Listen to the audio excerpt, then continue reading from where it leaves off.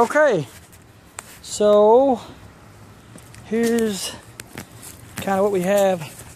Now I've got the trolling motor turned that way, so you can see that I've got clearance to rotate that 360 degrees if I so felt like doing that. And then this is our pontoon here.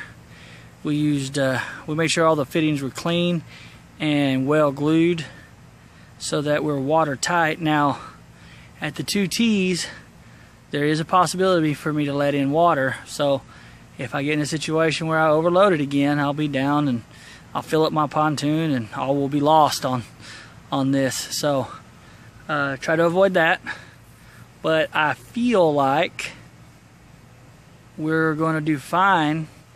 This should help support the weight and kind of offset all of the problems that we've had or that I've seen other people have with too much weight in the rear.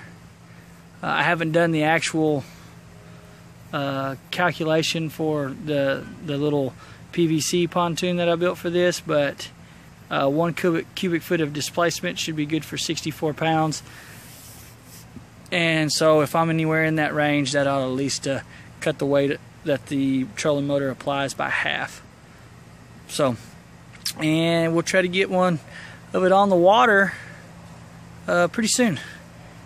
Probably one on the water and a little fishing applied to it off the GoPro. So we'll go ahead and cut this together and put it on the internet. Hopefully somebody finds this useful and it works for them. Thanks. Goodbye. Okay, so here we go. We got this last little piece to put in here. The way I've got this set up as a secondary pontoon, we used a 4-inch T with a 2-inch tap, the 2-inch bushing down to 1 1/4 inch. The 1 1/4 inch fits pretty loose over here. Probably could have went with 1 inch, but I wasn't sure of that at the time. You can see that this is on there fairly loose. So, and hopefully if we run into anything that gets us into a bind, we're sort of hoping that that's going to give us a little bit of cushion if you hit a few bumps. Yes, well aware there's a potential I hit something and roll this bad boy right off of there, you know, snap it off. But the idea is that this thing sits directly underneath where we're going to put our battery, and the idea here is that this is going to help balance out the load from the oversized battery and make it a little smoother, a little easier on the road. Okay folks, this is my Oswego. I think it's Classic Accessories makes this. It's got a total of 450 pounds of capacity. Some of the problems that we're finding here, and I've seen a lot of videos online, kind of the same thing, is when you put that big gigantic battery that everybody wants because they bought a rowboat and they don't really want to row it.